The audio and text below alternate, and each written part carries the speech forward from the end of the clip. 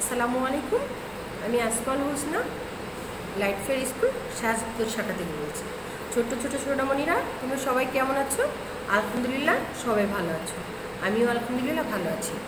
আমাদের তো পরীক্ষা অলরেডি শুরু হয়ে গেছে। তোমরা ইংলিশ পরীক্ষা দিয়েছো। আচ্ছা, ইংলিশ পরীক্ষাটা দেওয়ার আগে একটা নির্দেশনা দিয়েছিল, সেই নির্দেশনা অনুযায়ী তোমরা পরীক্ষা দিয়েছো। আচ্ছা, আমিও আজকে বাংলার একটা নির্দেশনা দিব, তোমরা সেভাবে সেই অনুযায়ী পরীক্ষা দিবে। জাস্ট এটা একটা উদাহরণস্বরূপ একটা দেওয়া হচ্ছে, সেটা তোমরা বাসায় বসে খেয়াল করবে। প্রশ্নের খাতায় যেটা আসবে, খাতাতে যেই প্রশ্নটা আসবে সেটাই অ্যান্সার করবে। ওকে, আমি জাস্ট এখানে একটা উদাহরণ দিচ্ছি। দেখো, 1 নম্বরে যদি ব্যঞ্জন বর্ণ লেখো এটা থাকে, তাহলে যেখান থেকে লেখা আছে, যদি এখানে ক থেকে থাকে তাহলে তোমরা ক থেকে লিখবে। যেহেতু আমি এটা তোমাদের একটু প্যাটার্নটা দেখাচ্ছি, সেজন্য আমি ত থেকে শুরু করেছি। ওকে, ত থেকে মূর্ধন্য ষ। ওকে, তোমরা এখানে লিখে যাবে ত, থ, দ, ধ, দন্ত ন, প, ফ, এভাবে তোমরা লিখে যাবে। ওকে, আর এই যে আগে ফোঁটা দিয়ে নেবে। সর্বপ্রথম কাজ কী হবে তোমাদের? ফোঁটা দেওয়া। ওকে, আগে ফোঁটা দিয়ে নিবে, নিজেরাই ফোঁটা দিবে, আম্মুর হেল্প নেবে না। ওকে, দিয়ে লিখে ফেলবে। আচ্ছা, 1 নম্বরটা গেল। এবার 2 নম্বর। আচ্ছা, 2 নম্বরে আসি। 2 নম্বরে যদি সাজিয়ে লেখা থাকে তাহলে তোমরা সাজিয়ে লেখাটা লিখবে, আর যদি থাকে পরের বর্ণ তাহলে পরের বর্ণ, যা থাকবে এক কথায় সেটা লিখবে। আমি সাজিয়ে লেখাটাই দিয়েছি। আচ্ছা, সাজিয়ে লেখা ধরো যে এমন থাকলো দন্তস্ব, তারপরে ডয় শূন্য র, এরপরে থাকলো হ, এরপরে থাকলো ঢয় শূন্য র, এরপরে থাকলো কি অন্ত্যেষ্টিয়, এরম থাকলো। এখন এখানে তো আমাদের এলোমেলো আছে, তাহলে এটাকে আমাদের সাজিয়ে লিখতে হবে। সাজিয়ে লিখতে হলে আমরা কী করবো? প্রথমে দন্তস্বটাকে গোল করবো, ধরো গোল করে এখানে দন্তস্ব লিখে ফেলবো। ওকে, যখন দন্তস্ব লেখে শেষ হয়ে যাবে আমরা এটা দেখবো না, দেখবে 4টার মধ্যে দন্তস্বর পরের অক্ষরটা কি, আমরা সেটা খুঁজে বের করবো। দন্তস্বর পরে কি হয় বলো তো? হ। হ কোথায় আছে? তাহলে দেখো তো, এটা কি হ? এটা হ না, এটা হ।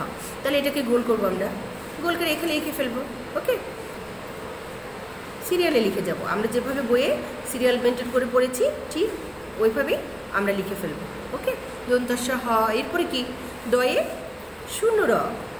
এবার এখানে গোল করলাম, এখানে ডয়ে শূন্য র লিখে ফেললাম। এরপরে কি বলো তো? ঢয় শূন্য র। আমি জাস্ট তোমাদের একটু উদাহরণ দিয়ে বুঝিয়ে দিচ্ছি যাতে তোমাদের পরীক্ষা দিতে কষ্ট না হয়। অন্ত্যেষ্টিয়, এই এভাবে দিয়ে দেবো। আচ্ছা, এরপরে আছে কি পরের বর্ণ। আমি এখানে শুধু 2টো বর্ণ দেখাচ্ছি তোমাদের, ওখানে হয়তো 5টা বর্ণ থাকবে, তোমাদের 2টো বর্ণ দেখাচ্ছি।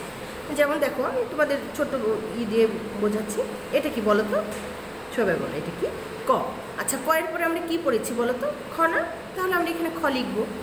ওকে, এখানে খ লিখবো। কিন্তু প্রশ্নের যেটা লেখা, প্রশ্নে যদি অ লেখা থাকে তাহলে এখানে আমরা কিন্তু আ লিখবো, কিন্তু এখানে ক লেখা আছে সেজন্য আমরা এখানে খ লিখছি। আচ্ছা, এখানে যদি গ লেখা থাকে তাহলে আমরা গ এর পরে কী হয় বলো তো? ঘ হয়। তাহলে আমরা এখানে ঘ লিখে ফেলবো, তাহলে হয়ে গেল। ওকে, তাহলে আমাদের 3 নম্বর চলে গেল। এবার 4 নম্বর মাঝের বর্ণ। ধরো এখানে মাঝের বর্ণ আমি একটা অক্ষর লিখছি এখন, রস্বই। ধরো এরপর এখানে কিছু নাই, এখানে আছে। আচ্ছা, বলো তো এটা কি? রস্বই। রস্যের পরে কি হয় বলো তো? দীর্ঘই। তাহলে আমরা দীর্ঘই লিখে ফেলবো। পরের বর্ণ মাঝের বর্ণ একই রকম, কাছাকাছি, দীর্ঘই।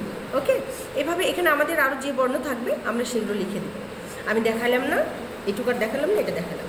আচ্ছা, স্বরচিহ্ন ছাড়া শব্দ গঠন। স্বরচিহ্ন ছাড়া শব্দ গঠন তো আমাদের অনেক ইজিভাবে আমরা মুখস্থ করে ফেলেছি, এটাকে লিখেছি। ওকে, আচ্ছা, আমি তোমাদের প্রথমে একটা দেখাই। দেখো, স্বরচিহ্ন দিয়ে শব্দ গঠন, স্বরচিহ্ন ছাড়া শব্দ গঠন। এই যে এটা আমরা কি লিখলাম বলো তো? অ। এটা কি? অ। অতে কি পড়েছিলাম আমরা? অযোগ। কি পড়েছিলাম? অযোগ। তাহলে অ বর্গীয় জ, অযোগ। ঠিক এভাবে, ঠিক আছে। এরপরে আর নিচে যা যা থাকবে তোমরা লিখে ফেলবে। ওকে, তারপর আর একটা দেখাই। দেখো, স্বরচিহ্ন লেখো, স্বরচিহ্ন। আচ্ছা, এইখানে ধরো যে স্বরচিহ্ন, আমরা চিহ্ন লিখব। এখানে আগে স্বরবর্ণটা লেখা থাকবে তোমাদের ওখানে, ঠিক আছে। এই যে ধরো মনে করো এটা লেখা আছে সরেয়া। সরেয়াতে কি কার বলো তো? আকার। তাহলে আমরা এখানে আকারটা লিখব। ওকে, এই যে আকারটা, এরকম ধরো 5টা 6টা থাকবে, তোমরা সেভাবে লিখে ফেলবে। ওকে, আচ্ছা, এরপরে 7 নম্বরে যদি থাকে তোমার নাম বা তোমার বাবার নাম, এক কথায় তোমার নাম, তোমার বাবার নাম কি তোমার মায়ের নাম, যা থাকবে সেটা এখানে লিখতে হবে। ওকে, যদি তোমার নাম থাকে তাহলে তোমার নাম লিখবে এখানে, এখানে শুরু করবে, একবার লিখবে, দুইবার না। আর যদি তোমার বাবার নাম থাকে তাহলে তোমার বাবার নামটা লিখে ফেলবে এখানে। ওকে, আচ্ছা ঠিক আছে। এরপরে চলো আমরা 8 নম্বরে আসি, স্বরচিহ্ন দিয়ে শব্দ গঠন।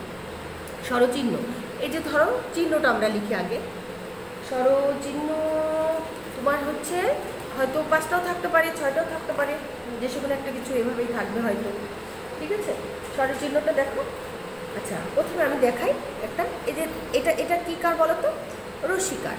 এটা কী কার? রসিকার। আমরা রসিকারে কী পড়েছি বলো তো প্রথম সেমিস্টারে? কী পড়েছি বলো তো? চিনি আর কি বলো তো? কিনি। তাহলে আমরা এখানে সেটা লিখবো, চিনি কিনি, এটা লিখে ফেলবো। ওকে, এভাবে লিখে ফেলবো। মনে রাখতে পারবে সবাই? ভেরি গুড, হ্যাঁ অবশ্যই মনে রাখবে। এবার বর্ণের সাথে ছবির মিল করো। আচ্ছা, আমরা কতে কী পড়েছিলাম বলো তো? কলা। খতে কী পড়েছি? খাতা। গতে কী পড়েছি? গাছ। এরকম প্রথমে বর্ণ লেখা থাকবে, এরকম হয়তো 4টা 5টা 6টা এমন লেখা থাকতে পারে। ওকে, আমি জাস্ট একটু উদাহরণ দিয়ে বুঝিয়ে দিচ্ছি। এরকম ধরে লেখা থাকবে, তোমরা ওটাকে কী করবে? মিলাবে। খতে কি হয়? খাতা, তাহলে খাতার সাথে মিলিয়ে দিলাম। গতে কি হয় বলো তো? গাছ। আচ্ছা, গাছের সঙ্গে মিলাই দিলাম। ওকে, হয়ে গেল আমাদের। এরপরে আমাদের কি হবে? যদি মৌখিক মৌখিক মৌখিক ধরো যে 10 নম্বরে মৌখিক আছে তোমাদের, মৌখিকটা কি আছে? মৌখিকটা তো টিচারই পরীক্ষা নিয়ে নেবে, সেটা তোমরা সুন্দর করে টিচারের কাছে রেকর্ড করে পাঠিয়ে দেবে। আর যে রেকর্ড করতে পারবে না সে সরাসরি আমার কাছে ফোন দিবে, ফোন দিয়ে আমাকে বলবেন। ওকে, আমি তাহলে পরীক্ষা নিয়ে নেব। ওকে, সবাই ভালো থেকো। আসসালামু আলাইকুম, আল্লাহ হাফিজ।